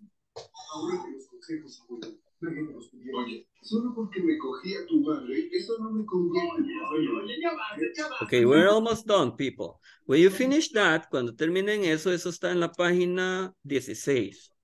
Cuando terminen eso, miren, tienen el siguiente ejercicio. First name, primer nombre, middle name, segundo nombre, last name, apellido, then occupation, boss name, el nombre del jefe, workplace, el lugar donde usted trabaja. Ok, mientras ustedes trabajan en eso, yo voy a pasar la lista, ¿ok? Okay. Ya es lo último, prácticamente. ¿Preguntas? ¿Norma?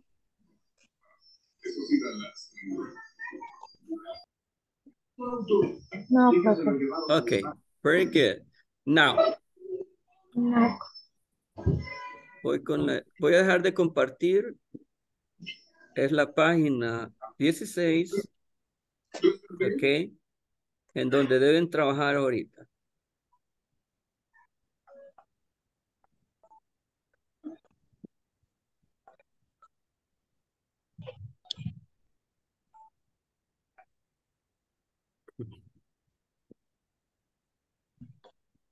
Voy con el listado. Esa es la segunda vez que paso lista. Ok. Los voy a mencionar a todos porque ayer pues como que nos confundimos un poquito, pero hoy sí los voy a mencionar a todos de nuevo. Adán. Present. Alison. I'm here. Andrea Raquel. Present. Ok. Camelia. Present. Dina Maribel.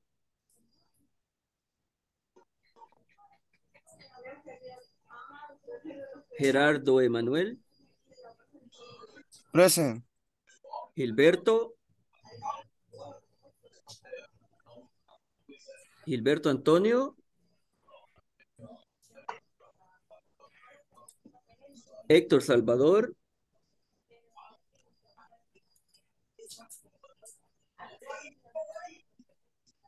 Gladys Rubiria. Present. Henry Ernesto. Present. Isabel Sarlim. Present. Jonathan Josué. Present, teacher. Mayra Norabel. Present. María Elba. Present, teacher. Marisela de Jesús. Present. Miguel Ángel. Present. Norma Xiomara.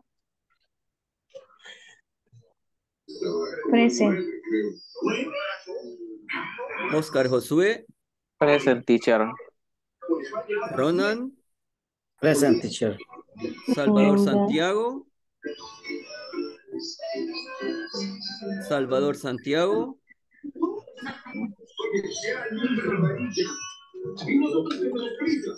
Veraliz Esmeralda. I'm here.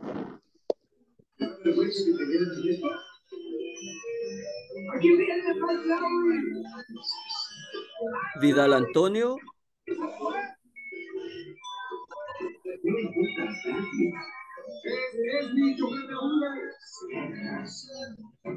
Vidal Antonio. Claudia Verónica. Claudia Verónica is there, right? Very good. Now let me see. I need to be sure about this. Salvador Santiago is not over here. And also Dina Maribel, right? Now Gerardo is over here.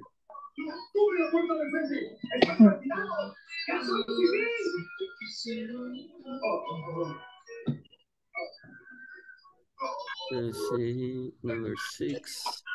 The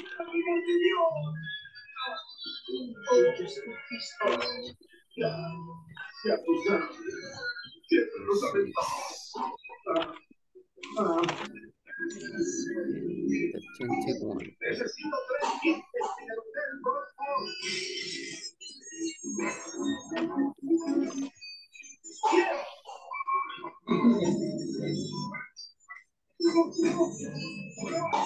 Salvador Santiago is not over here either, right?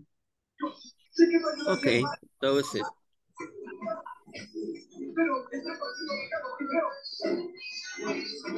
Los felicito porque pues el grupo está siendo constante. Espero que durante todo el curso nos mantengamos de esa manera, ¿ok? Que hagamos todo lo posible por estar siempre presente en clase. Eso pues les va a ayudar mucho. Perderse una clase de 2 horas, imagínense todo lo que hemos repasado, hemos practicado esta noche, es significativo, ¿verdad? Now, let's try to finish. Ok, todavía nos quedan 10 minutos. Vamos a ocupar 5 para hacer el ejercicio de la plataforma y 5 para quedarnos comentando algo acerca de la clase.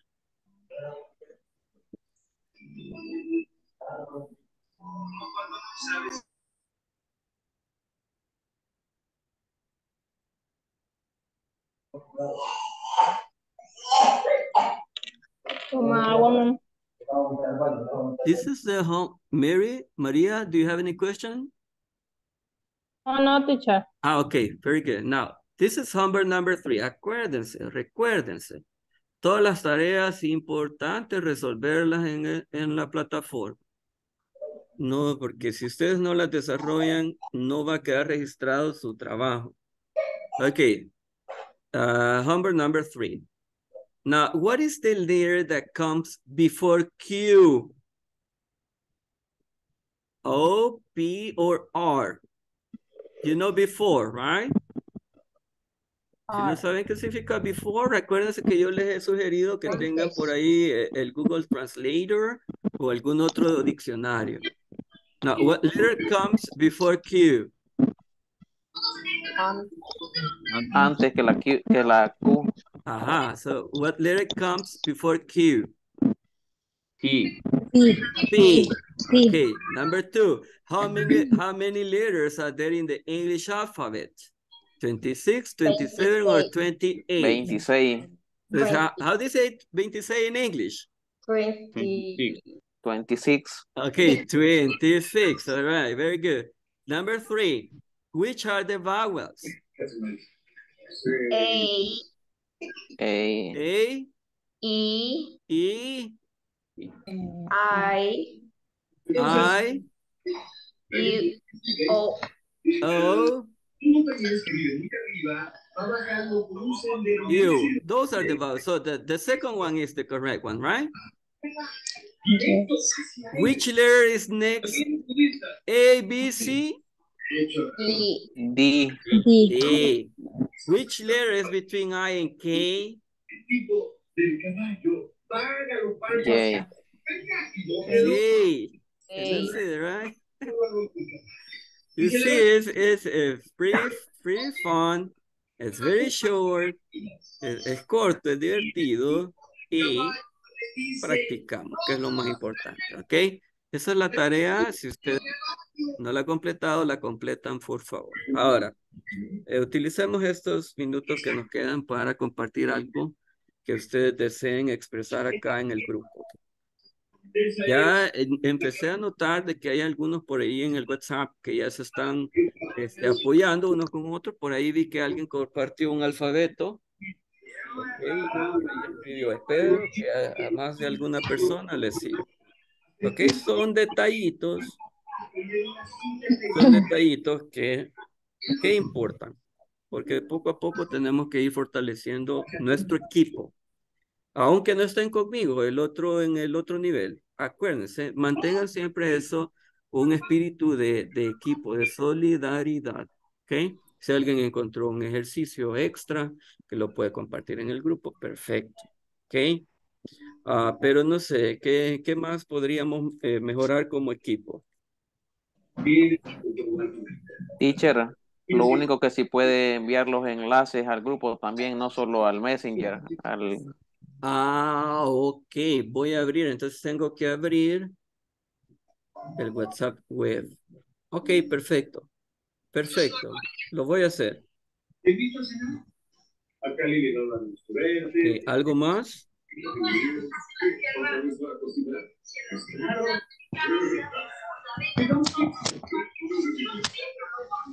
Veamos, yo voy a ir mencionando entonces quiénes van a participar y nos quieran dar como algún tip que a usted le ha funcionado y para que todos pues vayamos como valorando. Si por ejemplo a mí, acuérdense que tenemos 4 destrezas.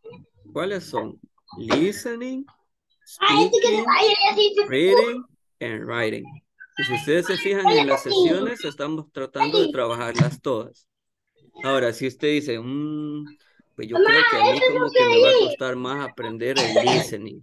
Casi que me cuesta entender cuando alguien está hablando en inglés. Entonces, voy a trabajar el listening. Voy a trabajar los enlaces que están ahí en el libro. Okay, entonces, espero trabajarlo a detalle, ¿verdad? A detalle, pronunciándolo, buscando palabras, leyéndolo en voz alta, quizás grabando un audio. Luego escucharse usted mismo, a ver cómo lo está pronunciando, etcétera. ¿Verdad?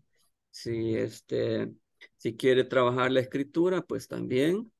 Okay, pueden poner, por ejemplo, ¿se recuerdan el ejercicio que tuvimos de las profesiones? Ya lo vimos 2 veces. Hoy en la noche, pues teníamos esa tarea. Todavía está pendiente la tarea que les quedó ayer del audio, de las profesiones. ¿Verdad? Entonces pueden como poner el audio y escribir lo que ustedes van escuchando. ¿Verdad? Y si está el script, después nada más pueden comparar lo que usted ha escrito con lo que está en el ejercicio. O sea, son como claves, ¿verdad? Para ir mejorando, para ir avanzando con más, con más fuerza. ¿Verdad? Y ya que cuando nos enfrentemos a otro nivel, ya nos sintamos pues más cómodos. Si es otro teacher, recuérdense que todos los teachers Tratamos de hacer nuestro mejor esfuerzo, todos. Todos somos, yo considero que somos buenos, excelentes teachers. ¿Ok? Pero cada quien tiene como un estilo de enseñar. Igual ustedes tienen un estilo de aprender. Cada participante tiene un estilo para aprender. Lo que a mí me funciona, a lo mejor a otra persona no le funciona. Si yo aprendo, digamos, practicando inglés después de esta sesión, ok, eso puede funcionar para mí, pero quizás alguien más dice, no, pero estoy muy cansado, mejor lo practico mañana en la mañana. Entonces, inclusive la hora en que lo practicamos importa, ok. Son algunos consejos que sí me gustaría que los mantuvieran presentes. Otra cosa, necesito que, bueno, la interacción está muy bien, que todos están participando y los animo a que lo continúen haciendo de la misma manera o de una mejor manera. Siempre podemos mejorar algo. Yo como profesor, yo sé que siempre puedo mejorar algo. Entonces, como estudiante, pues yo también tengo como mis 25 años de estar aprendiendo inglés, 20, 25 por ahí, y nunca dejo de aprender. Entonces, siempre hay que aprender, siempre hay que practicar. Son mis consejos. No sé si hay alguna participación. Si alguien, por ejemplo, de teacher me da mucho sueño a la hora que estoy en la clase, ¿qué nos recomiendan? Yo les recomiendo una buena taza de café. Otra cosa que les recomiendo es que se tomen un baño antes de entrar a la sesión. Eso lo reanima a uno. Yo sé que son personas ocupadas, pues yo también soy una persona que en el día pues tengo mis actividades y por eso es que siempre me gusta tomar un baño antes de entrar a la sesión y tomarme un café. Estar con mi cafecito aquí a la mano, eso siempre me ayuda. ¿Ok? Y tener siempre la disposición, ok, por ejemplo, Jonathan ahí tiene su tacita de café. Bueno, son cositas que las podemos ir compartiendo, no sé si alguien quiere decir algo o se lo está reservando para la otra semana. Veo que Adán también está disfrutando su café. Ok, y lo último, pues antes de cerrar, hay algo que los puede catapultar al éxito en aprender inglés súper rápido o los puede bloquear y aprender de una manera muy lenta o casi nula. ¿Saben qué es? La motivación. Si ustedes están motivados, nada los va a detener. Apenas vamos en el básico. Imagínense, queremos que llevarlos hasta el avanzado, hasta que ustedes hablen hasta 2, 3 horas, la hora que quieran hablar en inglés. ¿Ok? Pero para eso hay un proceso. Y muchas veces los participantes se empiezan a cuando ya empiezan a sentir allá el intermedio 1, el intermedio por ahí, que ya empiezan como estructuras un poquito, por eso se llama intermedio, ¿verdad? No es que sea la cosa tan difícil. Pero ya cuando empiezan a ver que el trabajo se va aumentando, algunos tienden como a perder esa motivación con la que inician en el nivel básico. Y es algo que no deben dejar ustedes de lado. Imagínense, yo tengo mis 20 años de estar aprendiendo inglés y gracias a Dios no he perdido mi motivación. Si ustedes se fijan, hoy que enseñé el alfabeto, imagínense hace cuánto creen que yo me aprendí el alfabeto. Y ahora lo dije como que estuviera como que fuera mi primer clase. ¿Por qué? Porque a mí me encanta el idioma. A mí me encanta estar aprendiendo, practicando. Si es básico, intermedio, avanzado, yo siempre trato de hacerlo mejor. Y lo mismo solicito de ustedes. ¿Ok? So, we're going to stop in here. Nos vamos a detener acá si no hay participaciones. Y vamos a continuar mañana. ¿Ok? Okay. Good night. See you tomorrow. Night. Good night. Good night, teacher. Good night, Good teacher. night. Good night. Good night, teacher. Bye-bye. Bye. Good night, Good teacher. Good night. night. See you tomorrow. God bless. Ciao, bye-bye. God bless you. Thank you.